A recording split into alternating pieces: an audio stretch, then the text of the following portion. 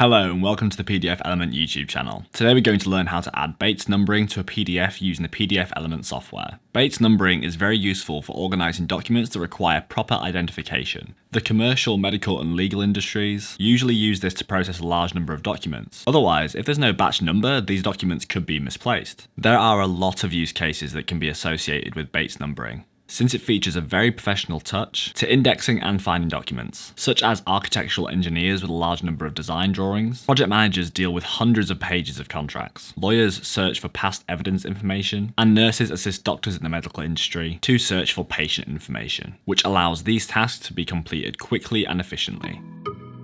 Part 1. How does Bates numbering work?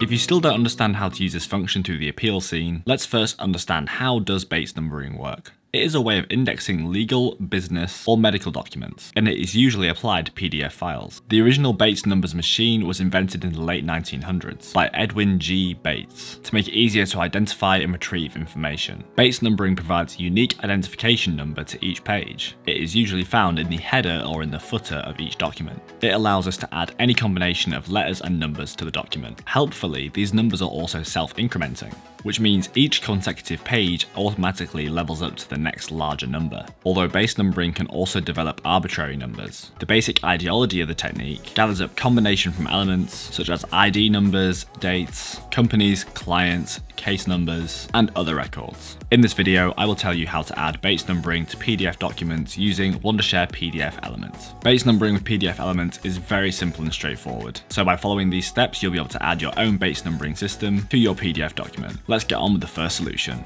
Our first solution is going to be the Windows method, how to add Bates numbering using PDFelement for Windows. First, make sure you've launched the app. If you didn't have this app, please find the download link in the description of the video below and use it. The home window will prompt you to upload a PDF document onto the program.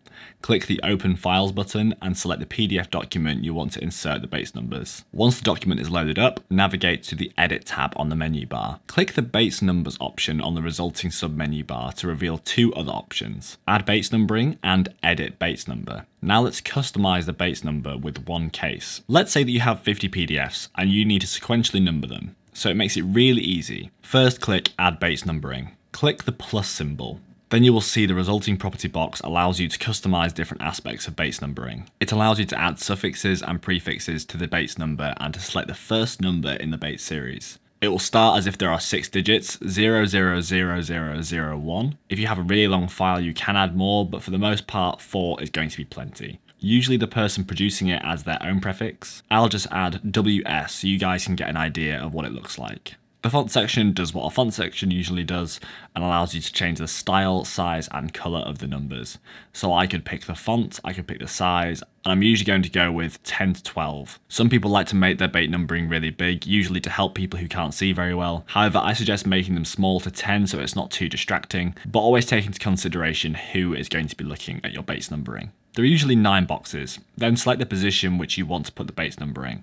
I usually like the lower right hand side, most people pick the lower right hand side. So I'm going to click this right footer text and then click on Insert Bates numbering. If your file has large margins, that will exceed the box and lead to Add Bates numbering. You should have a small adjustment via here. It also allows you to change the orientation and opacity of the Bates numbers, using the rotation and opacity options respectively. The page range allows you to select a range of pages or choose to have even, odd, or a combination of even and odd pages with Bates numbers. The position section allows you to select the position on the page you want the numbers to appear. Once you are satisfied with the settings on this window, click Save and insert the numbers. Save the edited document and don't forget to change the file name when you save the document from distinguishing it from older documents. Next time, you can click the Add Bates numbering button to choose the one you want to apply directly without setting again. However, you can also use the Edit Bates number option to edit and remove Bates numbers and start again.